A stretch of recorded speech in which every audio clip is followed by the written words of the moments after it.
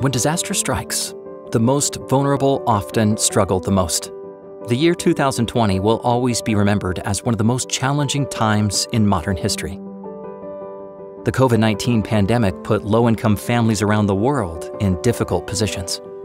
Some have been unable to provide for their families' most basic needs and put food on the table. Many countries went into lockdown to try to slow the spread of the coronavirus.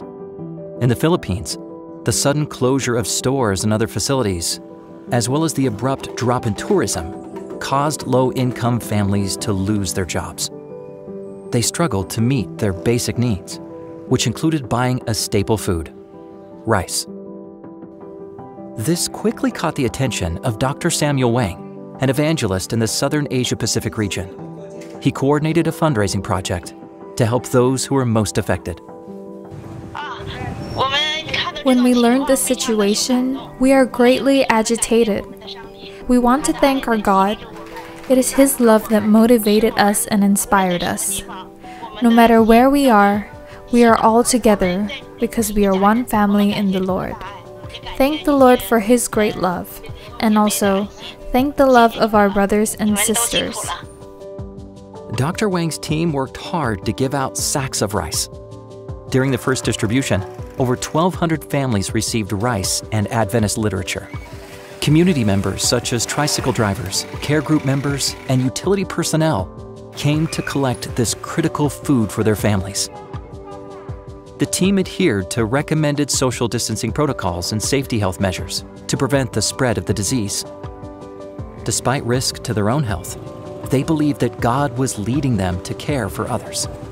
As we know, from March 15, the Philippines is locked down, and we understand that the people in everywhere near the capital is having a difficult time, and especially in Silang over here, the tricycle drivers, their business is all shut down, and they don't even have any rice and food at home. So we understand the situation, and we try to raise some funds to help them. So finally, within 11 hours, we have the money we need to supply for 2,000 families over here. For each family, we would provide 10 kg rice, so that will help them to go through the difficult time until the lockdown is over.